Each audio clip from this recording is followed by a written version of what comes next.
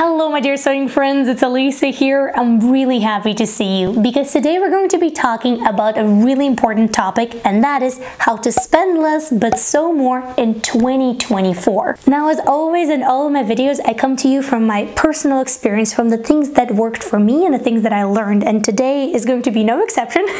So I wanted to give you real life actionable advice, the steps that worked for me, things that you will be able to do right after you watch this video. But I also wanted to give you some extra food for thought, because hear me out, a lot of times when it comes to creative stuff and a lot of times when it comes to finances and a lot of other things in life, we focus on how to do this, how to achieve this, how to get there, but we forget a really great question behind all of that, and that is the question why. Once you understand why you do what you do, it becomes a little bit easier to course correct, because I know that there's a really strong sentiment in our sewing community that sewing is a very expensive hobby. And at first I wanted to call it a myth, but then I was like, well, it's not really a myth. It can be a really expensive hobby, and I'm sure that a lot of you will agree with me on that, but it doesn't have to be. The last thing I want is that sentiment that sewing is an expensive hobby to really deter you from that and stop you even before you begin. So that's why we're talking about it today.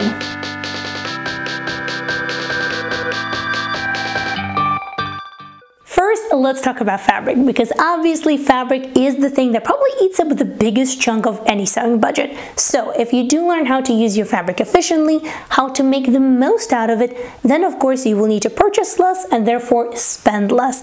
And here are 3 things that I do. First, you often see me cut my patterns flat versus on the fold. Now, it doesn't always apply, especially when you're using fabric with repeat pattern or geometric print, but if you are working with solid color, then this definitely works, because if you do nest your patterns and if you do cut your patterns flat, you will be able to yield more out of your fabric versus when you're cutting on the fold. Now, the second thing that I did regarding fabric is that I learned to use the very last bit of it. And of course, I'm talking about working with fabric scraps. I think you can clearly see that on my channel. I truly enjoy that. It ignites my creativity. It lets me create more without spending more. Now, I understand that sewing with fabric scraps is not for everybody.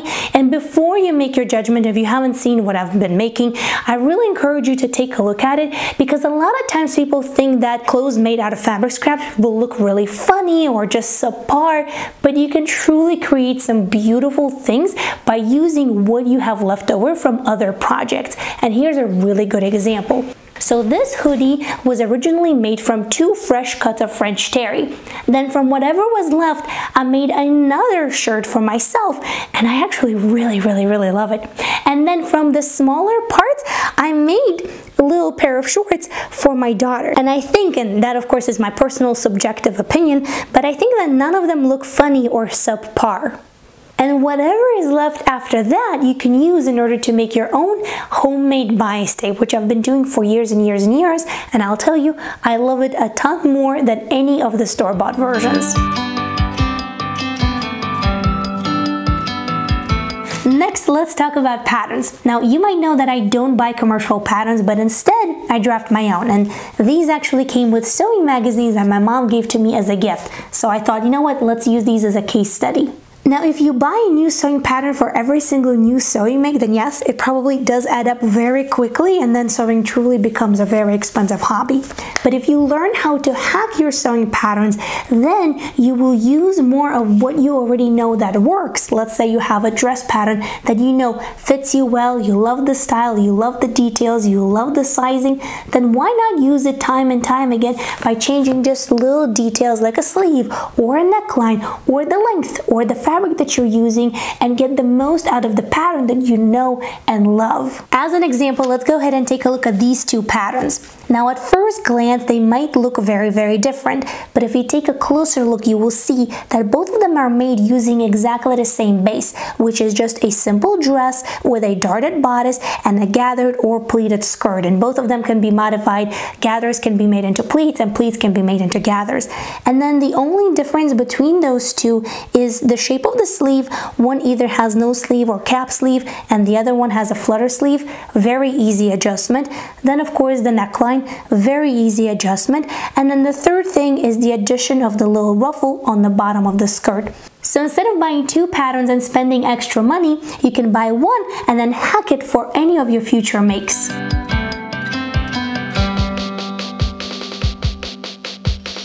Now, next tip about how to spend less but sew more is to use thrifted materials for your sewing and also incorporate upcycling. Now, currently, as of this very moment, I don't thrift for fabric, and the only reason for it is that I have plenty in my own stash that I need to use up, but I do thrift for sewing books. Now, if you buy these fresh off the shelf at the bookstore, sometimes these can be so expensive, like $30, $40, $50, and $60, and for a good reason, because they are a wealth of information. But if you do buy one at the thrift shop, I've been lucky enough to get some of these for $5 or $6, and sometimes even cheaper. And that doesn't have to apply only to sewing books or fabric.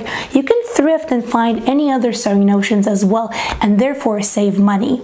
And when it comes to upcycling, here you don't even have to go thrifting or spend any money at all, because I encourage you to go to your closet, open the doors, and I'm pretty sure you will find 1, 2, 3, maybe a dozen garments that you haven't worn in a while and that you would get more use out of if you use them for an upcycle. This way you will have free materials and free fabric to work with, and then you will also challenge your creative sewing potential, plus you will free up the space in your wardrobe for all those future sewing makes. Now, interestingly, when I do talk about upcycles, oftentimes I get exactly the same reaction from people as when I talk about creating clothes from fabric scraps. I'm not sure what it is, but oftentimes people think that upcycles are always hideous, are always looking funny, are always subpar, and yes, sometimes they are, but they don't have to be. As I mentioned, use your sewing and creative potential, and you can create some really beautiful clothes from the old garments that you already have but no longer wear. Like for example, this blouse. This was also an upcycle. So if you still have a little bit of doubts about creating something beautiful from old clothes, then I will leave a full playlist of my upcycles in the description of this video, so that way you can take a look and find ideas and get inspiration. And I'll tell you this, some of the most fun and enjoyable, creative and beautiful garments that I have created were made from the upcycles.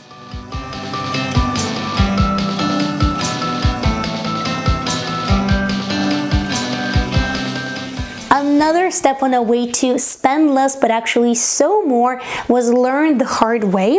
And now I don't spend the money just to save. And by that I mean that sometimes we see these really great deals, like for example these zippers. You know, buy a bulk pack of 50 zippers and save 10%. And we think to ourselves, wow, that's a great deal. I'm gonna get all of these zippers for 10% less. I'm saving money. But actually what we really need to do is to stop and ask ourselves, do we really need these zippers? How many projects a year do we make with the zipper? Does it matter what length of the zipper or what color of the zipper or what type of the zipper that is? Because mine was an assorted color pack, and guess what? I don't use these colors in my sewing at all. And I know it is hard to resist putting all of the stuff in your cart because there are so many cute things when it comes to sewing, right? But I'll tell you this, a few years back I started shopping for sewing supplies with a list. So I would go through all the stuff that I have, make a list of what I need, making sure that I'm not duplicating anything, so I'm not bringing anything extra into my sewing space. And it makes such a big difference, not only money-wise, but also in the amount of random stuff that you have to manage in your sewing space.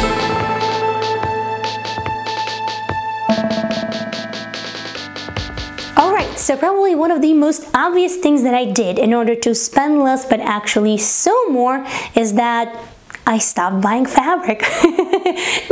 not for forever, but for a little while for sure. And I definitely decreased the frequency of fabric purchases.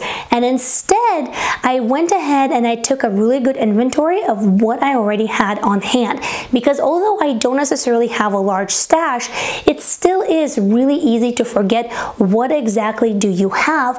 And then once you go through all of those fabrics, you realize that you definitely have more than you can sew up in a year, and this should be plenty for any of your sewing adventures. And once it started sinking in, I realized that, wow, the hobby of sewing and the hobby of collecting fabric are definitely two separate things, and if one of them, particularly collecting fabric, really takes over, I find that it can really get super overwhelming, because when we have too many materials to work with, a lot of us just really shut down, because that's extra stuff to manage, extra things to put away, extra things to go through, and that can really steal your sewing joy. So I would stop buying for right now and then just really assess the inventory of fabric that you already have on hand and start from there. Now, obviously, these are the things that I personally do in order to spend less and keep the budget low. But of course, there are many other things that you can do. So here I sort of want to pass the torch. If you do have a really great idea or a suggestion or something that really worked for you, please don't be shy. Let us know in the comments underneath this video. We would love to hear what you have to say. Now, this next step in order to spend less and actually sew more might seem a little strange. You might be saying like, what? Did this actually help? And yes, it did. Not only to spend less, but also to sew more of what I will actually wear in my real life, not in my imaginary life, because I realized that the comparison game for me is really toxic. So I try to stay away from social media, Instagram particularly, because that for me is the most toxic. So from time to time you will see that I post a picture here and there, but when I do, I don't look at anything else, no reels, no other photos. If you do tag me, I'll take a look at your sewing mix, but other than that, no. no. Same goes for fabric hauls on YouTube. I don't do those at all. I don't watch those. Not my cup of tea. And it's okay if that is your cup of tea. But if you do find that you're buying more and more fabric after watching fabric hauls, that might be a good place just to stop and reflect and maybe limit yourself a little bit, so that way you don't end up with stacks and stacks of fabric just because of the comparison game. I do, however, once a year, once every 2 years, do a video about unique fabrics or unique sewing tools that I have purchased, but that's about it. Now, after all of these, the best tip and the best advice that I have for you is just to be honest with yourself. And I know it might sound a little weird, but when you do get to know yourself, when you find true and honest answers to the questions like, how much actual time do I have to sew? Do I need all of this fabric? If nobody was watching, would I still make that dress if not for the photos to post on Instagram or other social media? What are the clothes that I actually wear? And are those the clothes that I actually make? And the questions can go on and on and on. The point is that when you find your why do you sew? Why do you have that passion? Then I feel that it is a lot easier to manage your budget and to stay within that budget, and it's not going to become an issue. From here, I really want you to click on this episode right over here. That's where I take fabric scraps and then turn them into fun and beautiful clothes. So that way you can see how it's done, you can see the process, get inspired, and hopefully get creative as well. So thank you so much for watching. I'll see you in this video, and until next time, happy, thoughtful sewing. Bye!